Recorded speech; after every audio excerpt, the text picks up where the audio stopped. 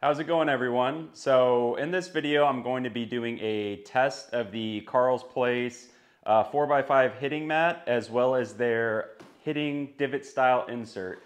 So if you've been following the channel, you probably know, and if you're not following, please make sure to subscribe. We got a lot of cool content, videos showing you how to make a simulator in your house just like this, and also some DIYs. And one of those DIYs is my own hitting strip. So this is like a divot style hitting strip. So basically when you hit, the mat just goes down and it kind of simulates a divot, kind of save your elbows and a little bit of pain you might have if you're using just, a standard hitting mat. Let me get the ball off of there.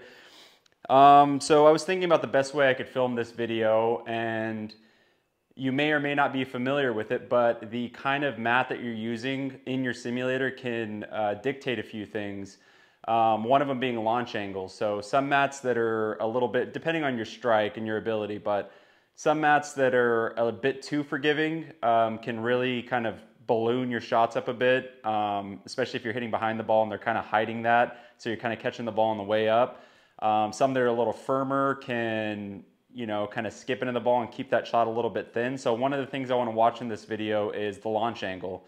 So I think the best way to do this is to hit 10 shots and record the data. And I'm just using FSX2020 driving range because I'm just really familiar with how to use it. And it's good for just getting the data. It's not the best for graphics, obviously, but it's really good for recording data and comparing. So I'm going to be using a 7-iron. I'm going to do 10 shots here with my DIY hitting insert, and if you're interested in that, there's a video that we will link in the video somewhere here or in the descriptions down below. We're going to kind of basically be looking at what that launch angle is. So for me, being a, I guess maybe like a mid-handicap golfer, I believe I currently play off of a 13. My launch angle isn't going to be ideal, and yours may be different. It also depends on the club. 1 7-iron isn't the same across the board. But mainly what I want to do is use the same 7-iron, same ball, in this case a Pro V1, and we're going to look at that launch angle and see what it is after 10 shots. I'll then move this mat, because again, if you follow my channel, you know that this is kind of like a floating mat that I made. We're going to move this out of the way. We're going to drop the Carl's 4x5 in its place. We're going to take some hits off of that, 10 shots.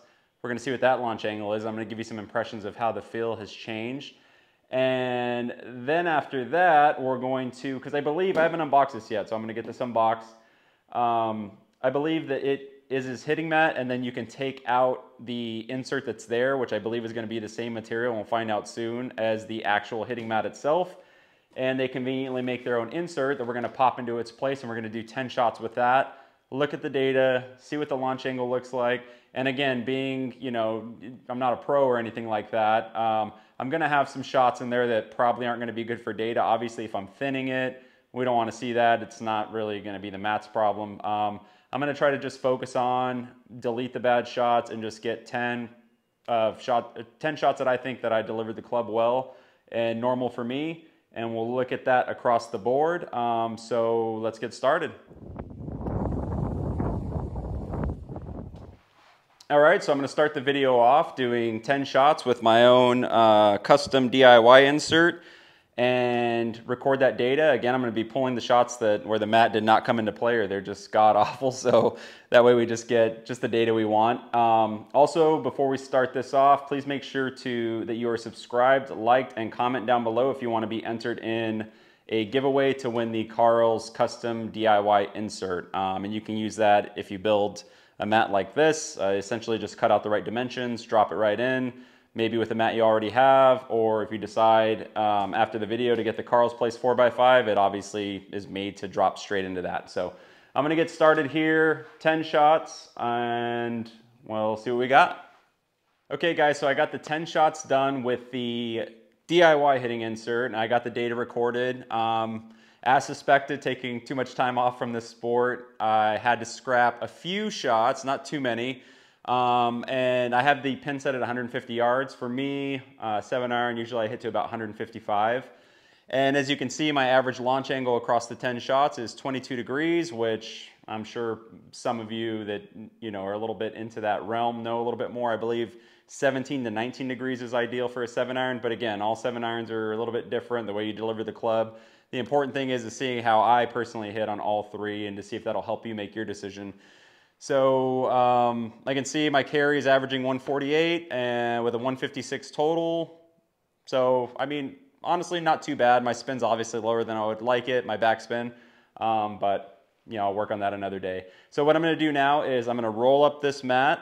I'm gonna drop in the Carls and we're gonna get 10 shots recorded with that and see how that data stacks up. So hang tight.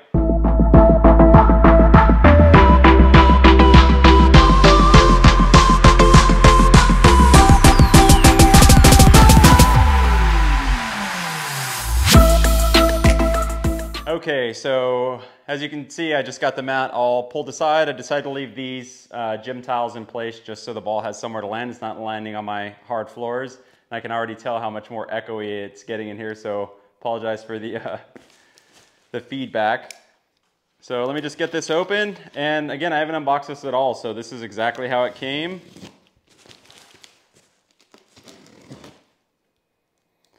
The hopes is it's going to come out of here and lay nice and flat.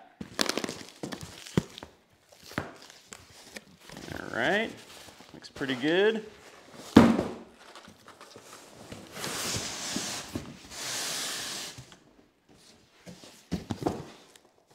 Nothing else in the box.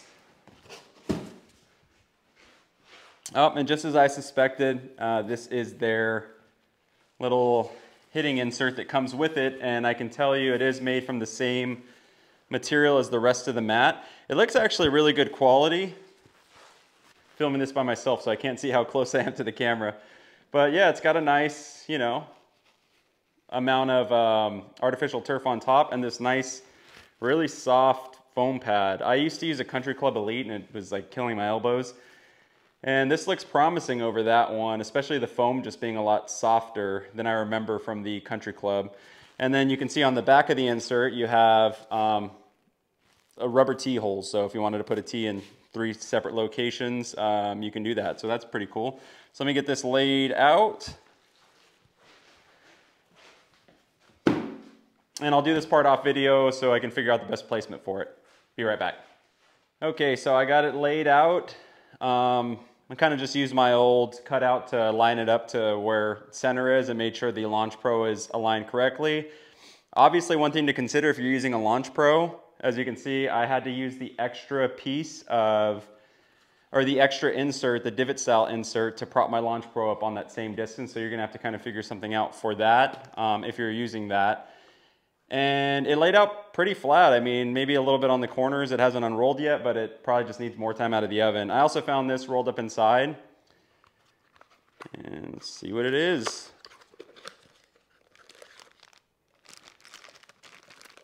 Okay, so basically, like I was saying, those 3 holes, you actually have 3 rubber inserts.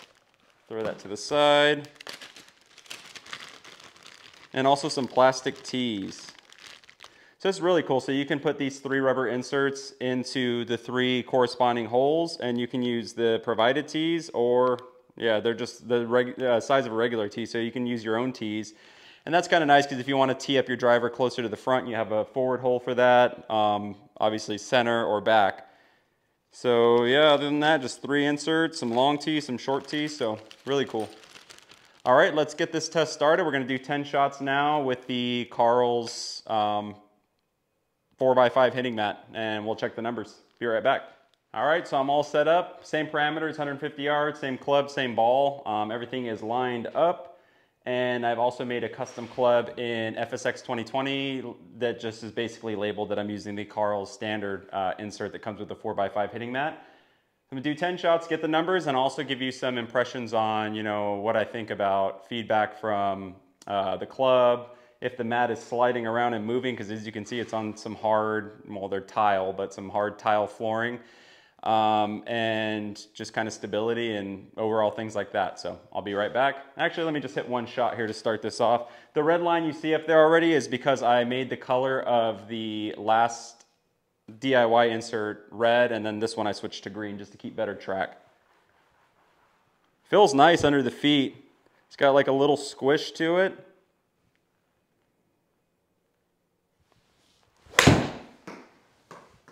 As you can tell, it's a lot louder in here. Oh, that's a good one. Get in. Just flew right by it. To keep the video nice and short though, again, same process. I'm gonna do 10 shots, pick my best. On that first hit, that actually felt really nice. Like, it kind of moved through the ground. It didn't feel like it gave out too much, and it definitely wasn't hard like some of the other ones I used before, where if you're like slightly behind the ball whatsoever, you can just feel that it pumped the brakes and just take all that off of the club and kind of send you, a low piercing shot and hurt your hands. So, all right, let's keep moving forward and we'll get you 10. I'll be right back.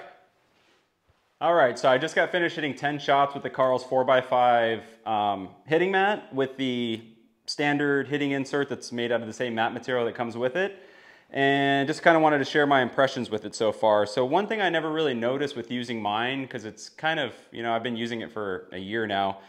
I didn't notice the standing surface of it, obviously being that 1-inch thick gym mat. It's a little more firm, and also the artificial turf, putting turf that sits on top is about 3/8 inch thick. So I never really noticed how hard of a surface I was standing on. It doesn't necessarily bother me, but standing on this I actually like the squish that this has. I mean, it really feels kind of like you're walking on, it has that same kind of give as at least the grass in Arizona. It kind of has that same give as actual grass, which I really like, and I feel like it makes it so I'm a little more connected to the mat that I'm hitting on. Whereas the harder one, I guess you could slide out just a bit. I mean, I also hit in sneakers most of the time. I'm actually wearing some soft spikes for this. So that was one thing I noticed. Two is with the artificial putting turf that I use, it leaves a green residue. A lot of them kind of do, and that's kind of why I've been wanting to go different avenues and look for something else that maybe doesn't do that. It's not a big deal. I mean, it wipes right off. I've used some before where it was like, it like dyes the club, and I had to really like scrub it off of there, but this one doesn't leave anything. So no weird green dye, fuzz, residue, like plasticky stuff on the bottom, which tells me it's a really good quality turf. The insert itself, like I said, I probably should have given it a little more time out of the oven, because after every shot I had to kind of step on the center to make sure it was flat, and I wanted to do that so I wasn't getting false readings and there wasn't like a little bit of air trapped under there that's going to give it more give than normal.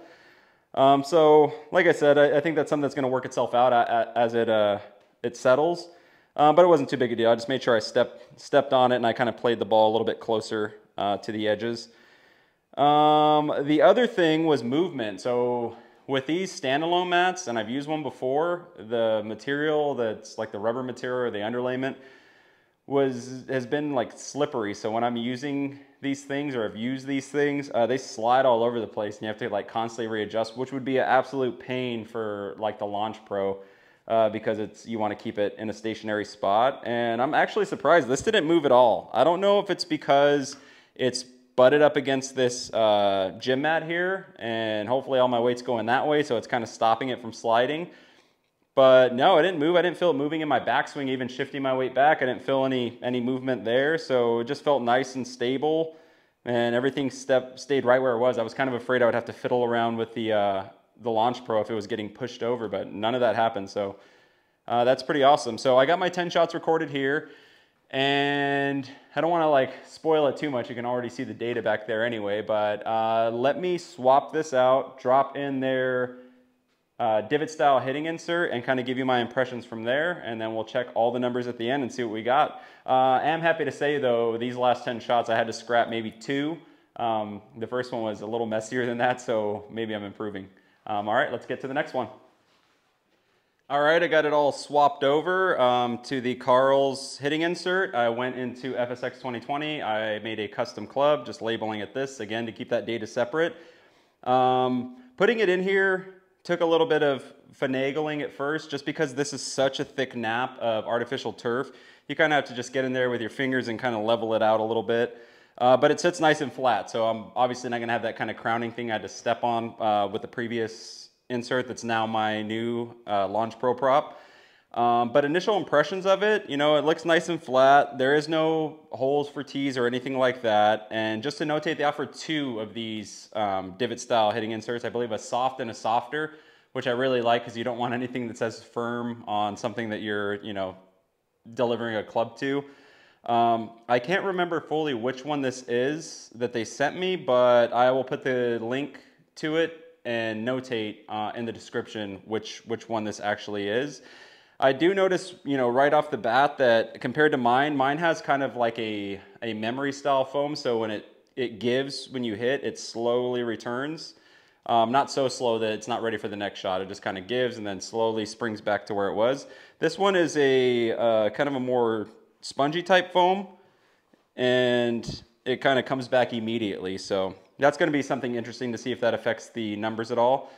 So I'm going to same process, get 10 shots on this one and tell you what I think. I'll just hit the first one, give you initial impressions. As you can see, there's a green line from the last, that insert. I'm putting them all different colors too to keep better track. And on these, just to notate, so they have adhesive on theirs where you can stick it to the ground, which might actually help to keep the mat in place as well. I didn't do that. Because as stated in the video, I'm going to be giving this exact insert to one of you in the giveaway. But it shouldn't matter. It's wedged and they're so tight and the mat itself isn't moving that I'm not too worried about it. So let's give it a try.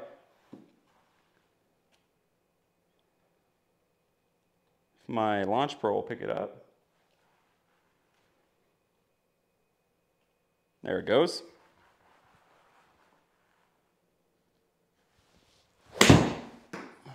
A little on the heavy side, but not too bad. All right, and we're on the green. So I will see you guys hopefully in just 9 shots from right now. All right, guys, so I just finished hitting 10 shots with the Carl's divot style hitting insert and got all the numbers for that. So we're gonna kind of go over the data. Before we move on to the data portion, I just want to thank you all for watching if you watched this far, and just talk about, you know, the reason why I wanted to do this review is because I've never been happier. I had 2 other hitting screens before this, and they were nowhere near as awesome as this Carl's one has been. I mean, like I've said in my other videos, I watch movies on here. It still has it projects a very nice image, and I just couldn't be happier. I mean, I'm surprised this thing isn't just absolutely mangled after all the people that have been over here in different levels of golfer hitting. But as always, use a clean ball. Don't use old, scuffed up balls. Make sure your clubs are clean, because those kind of things will, you know, hinder how long they last. Another thing I've been happy about is the Optima GT1090 HDR short throw projector that I've talked about before. One thing I noticed, because I know I'm getting beamed with projector light right now, but one thing I noticed is, I mean, I'm standing probably 2 feet from the screen and just moving about 3 feet away. It's projecting the image perfectly. No shadows or anything like that behind me. I don't know why I did that. So overall, my setup, I've been extremely happy with the Carl's DIY screen that I was able to build to my dimensions that I wanted, and very happy with the Optima. But put that aside, let's move on and we'll check out the numbers and see what happened. All right, so let's take a look at the numbers. And again, I'm using FSX2020. This is good software. Again, it's not your go-to for graphics. Like if you want really good graphics, check out FSX Play or especially GS Pro. The graphics on there are seriously awesome. But this is just an overview of all the shots. And again, I've made sure to label them so I can differentiate which hitting mat insert I used. So this is just an overview of like the spread of each shot. And you can see they're all pretty much in the same realm. And it looks like my total average in the gray here is 155 yards, which again, it's exactly what I play my 7-iron to if I'm out on the course. So it's good to kind of see those numbers translate over when you're using a simulator. But let's take a look at the table view of the raw numbers. So if we go to the top, the red, this is going to be the one that is my own custom DIY hitting insert. And you can see we are averaging 22 degrees. Here in the bottom is going to be your average over all your shots. So 22-degree launch angle on this one. I guess spin would kind of play into that as well on, you know, the hardness or softness of the hitting mat you're using. So spin, we'll just call it 5,000. And then total is 156 for this one with a 26-foot average proximity to the hole, which again, I'm no pro, so that's gonna have to do for now. Let's move on over to the Carl's hitting mat with the stock insert that comes with it. And again, I really liked that one, using that mat because of the squish that it had just on standing. And then as far as like delivering the club, I can't honestly say I noticed that much of a difference over my Divot style one. Yeah, I just didn't really notice that much of a difference, and I was really trying to make sure I kind of filled that all out. So we are at an average of 22.1 degrees launch angle with that one. So 22 average on mine and 22.1 on the stock Carl's 4x5. And we have a total of 155 yards. If you look at the carry and the total on both of these, I mean, they are like almost dead on. So while I'm not playing my best golf, at least I'm playing consistent golf, I should say. And then, not that it matters, but proximity to the pin, 24 feet, 6 inches. So a little bit of an improvement over here on my DIY. But again, that has nothing to do with the test, just kind of pointing that data out. And finally, here are the 10 shots for the Carl's Divot style hitting insert. So you can see again, we have 21.4, so we actually came down a little bit more on the launch angle. And the spin is up on both Carl's over my standard. It could just be because I started with that one. I mean, it's not too drastic. 200 RPMs-ish is not really that big of a deal. And then we got the same carry numbers. We got 155 total, 147 carry, and our proximity to the pin is the exact same, 24 feet, 5 inches on average, which is almost exactly what Carl's was, and both were slightly a little bit better. So that's really cool to see. I mean, obviously I, got to work on my swing a little bit more, but I'm able to put the club on the ball enough to do tests like this for you. And I think it's better to have somebody like myself, because I kind of cater to more of the average golfer. But yeah, those are the numbers. I just wanted to show you guys one more time. You can pause at any point if you want to look at things and make fun of me, do whatever you want. But I'm actually like taking as much time off as I have. I'm really happy with these numbers, and I'm happy with the result. I'm going to cut from here, and then I'm going to do a closeout video just explaining my thoughts on both. All right, guys, so before I close this video out and give you my final thoughts on the Carl's 4x5 hitting mat and the hitting insert, I thought, with the Waste Management Open just coming up here, Super Bowl weekend, what better place to kind of showcase the Carl screen with the Optima GT1090 HDR projector on GS Pro software with my Bushnell Launch Pro. So if you're unfamiliar with this, this is hole 16 at TPC Scottsdale, where they host the Waste Management Open. And this is just giving you like an overview of how awesome GS Pro software is and like the graphics. I'm from Arizona, so I'm very familiar with this course. I've been standing in this area before. Haven't had a chance to play it yet, but hopefully soon. But like with the mountains in the background, it's got the grandstands that, get full of people. There's sound effects. I don't know if the mic's picking them up, but like birds chirping. And then when you hit the green, I believe people cheer. And if you miss the green, I think you might get booed. So just like you would on the real course. But just the overall detail. And with the lights being this bright for filming, it may look a little washed out, but I'm telling you, the picture is absolutely awesome. They even got the little garbage truck T-box markers. I mean, the flag blowing in the wind. It's really cool. So I'm going to hit a shot here just to kind of show you GS Pro, and it's on practice mode, so it just resets back to the T-box. And that's another cool feature. You can practice wherever you want. So we got 114 yards. Let's see if I can get cheers.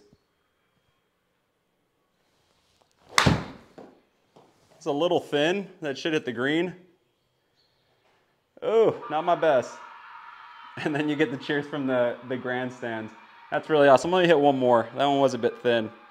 I don't want to make this a GS Pro video, but it's hard for me to not talk about this software.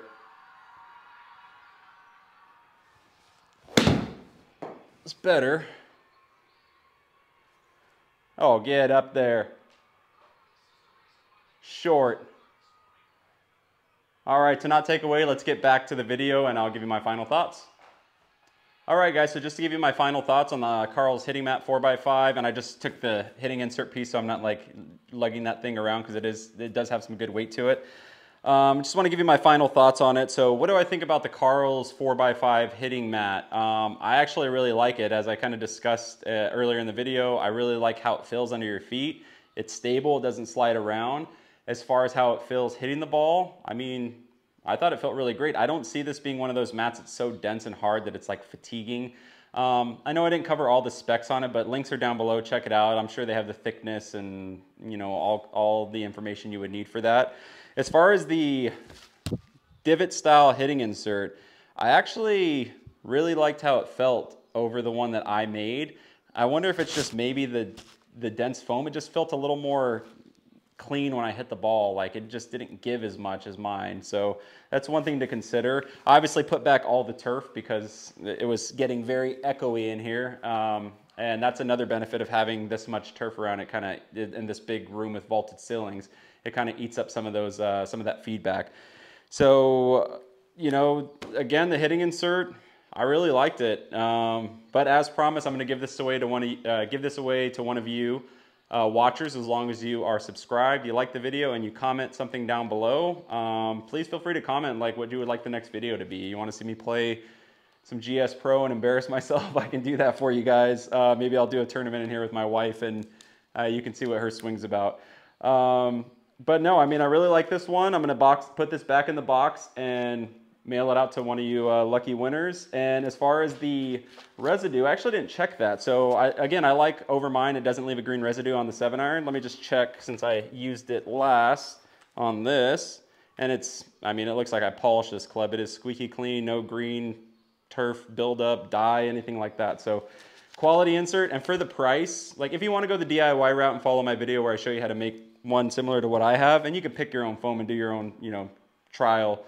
But for the price of this, I believe they're $135. Again, just check the links. Don't hold me to that. But that's a really good price because I bought one of these before from another company. It was like $230 for pretty close to the same size. So really like it. Again, really appreciate all of you sticking around and watching this. And I look forward to shooting the next video. And I'll see you guys around. Bye.